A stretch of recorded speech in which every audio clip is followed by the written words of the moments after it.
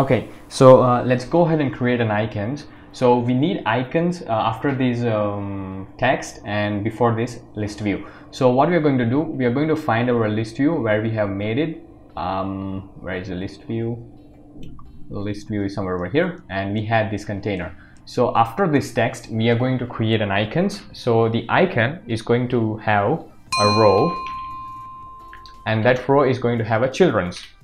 So children's, and first icon what I'm going to have is icons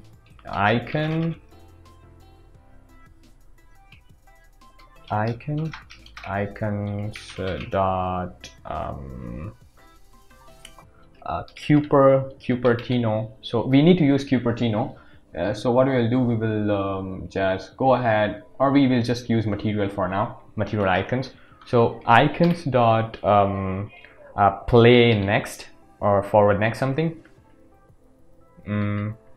play arrow, or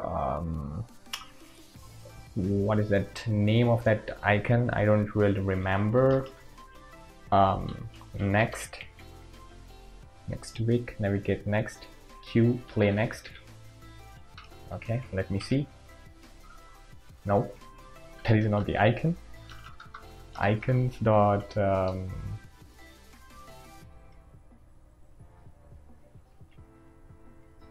previous, skip previous, something like that. Okay, we can use this, and we are going to use a size of let's say, for example, 30.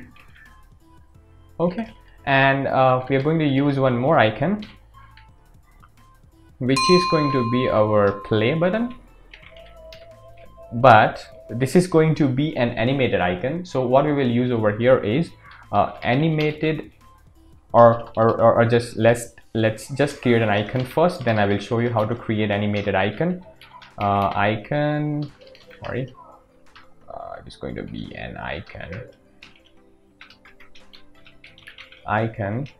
is going to be icons dot play arrow. I hope that is the correct icon I'm using. I'm getting the error, and I don't know why. It's going to be an icon, not icons. Okay, that is correct. And the size is going to be 30 as well for this also. So go ahead, save it, paste it one more time, and we don't need play arrow, we need skip previous is there, and only previous is there. So what we can do for this, we should rotate to get the original icon of next, because it is previous itself. So we can do something, or we can use the widget called rotate, new widget, and rotate the icon, rotated box, where I will just say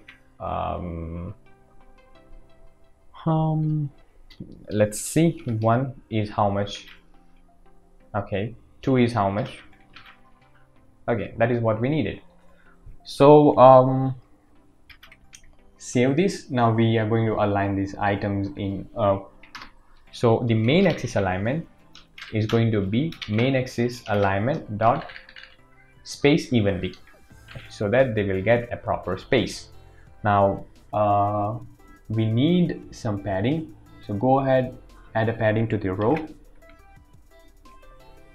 Okay, that is fine. If you want, you can go ahead and increase the icons size, because it is looking small.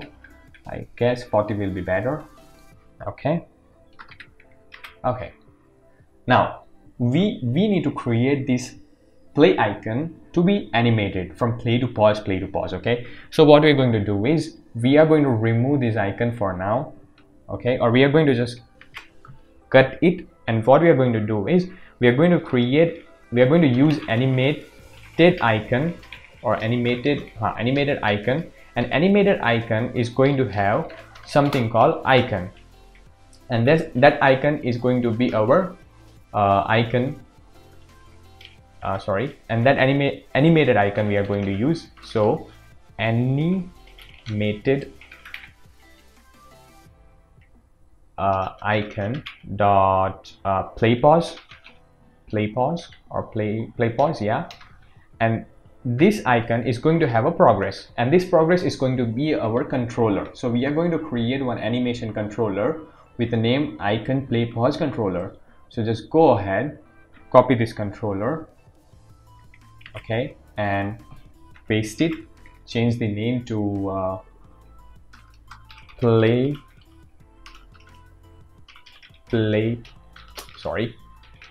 pause controller. Okay, now play pause controller is going, we are going to define it inside the init. So what we are going to have is play pause controller is equals to we could say animation controller, and animation controller is going to have a vsync of this, and duration, which is going to be duration of in the time in the milliseconds, or not minutes, it's going to be in a milliseconds, and into 200 milliseconds it should complete the animation. Now just go ahead, copy this play pause controller and give this play pause controller to our icon.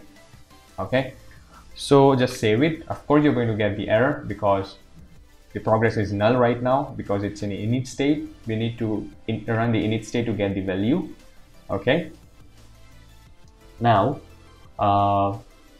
the color is black. The color is black. Why? The color is black because again we have to use the same color animation to change the value from black to white, white to black. So we will go ahead and just give the color over here, paste it, okay, and rotated box as well. Save it, and I guess can we get color over here? Okay, we got color over here, and it is going to be, let's go ahead and save it. So we got our icon, but the progress icon is having the animated icon is not having size. So what we will do, we'll just go ahead and give the size of 40.0. Now if you take a look how our icon is going to get changed. So right now the problem which I'm getting over here is, we need to, when we just click on this icon, I need to forward my controller, right? This controller, the play pause controller, I should forward on the click of this play button. So what I will do is, and even I need that a splash effect. So first of all I will grab this icon, animated icon, into the widget called material, and this material widget is going to give me the color, and I'm going to say color dot transparent color. And one more time I'm going to grab this animated icon widget into the inkwell.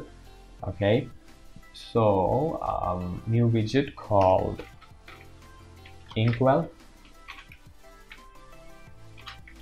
So what I will do is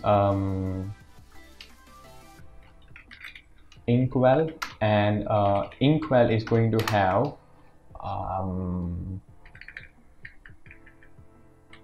okay, let's just see what happened right now. So just save it, okay, and make it modify the code, format the code, and right now nothing is going to happen because we don't have any tap effect on it. Okay, so to make this animated icon to work, we are going to check whether the song is being played or being paused. So I will just say boolean is song playing. sorry, I'm so new with this keyboard and it is giving me so much of problem. Me is song playing, and first time it is going to be a false, as we did for is animation completed. In the same way, I'm going to create for play song,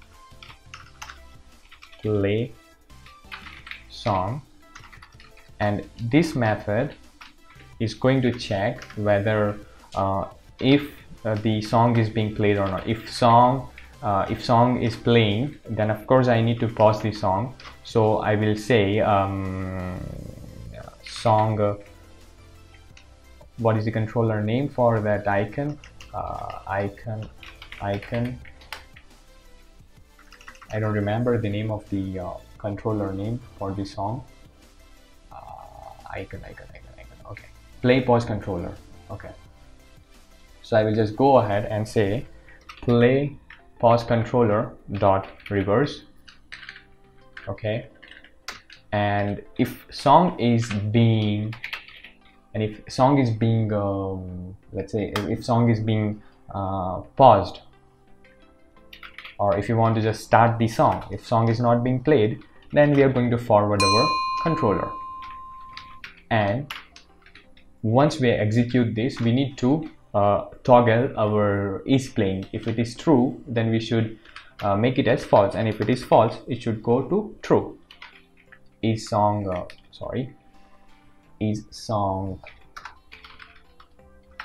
playing? Okay, just save it and we'll see what happened. Now play song, sorry, it's a song, not soft. Play song should be called on the tap of this button. So what we will do, we will just go to our inkwell. Where is the inkwell? Inkwell, where are you? Inkwell. Where did it go? Okay, over here. And I'm going to call on tap function, and that function is going to be a play song. Okay, just save it and let's see what happened. Can you see we got that splash effect and the icon is being animated? So now the only one part is remaining for the if we take a look on the UI, only one part is remaining, is we have to make a progress bar, and that progress bar is going to be in a total different way. Maybe there are less tutorial to build this kind of things. Okay, so we will just go ahead and continue to make a progress bar.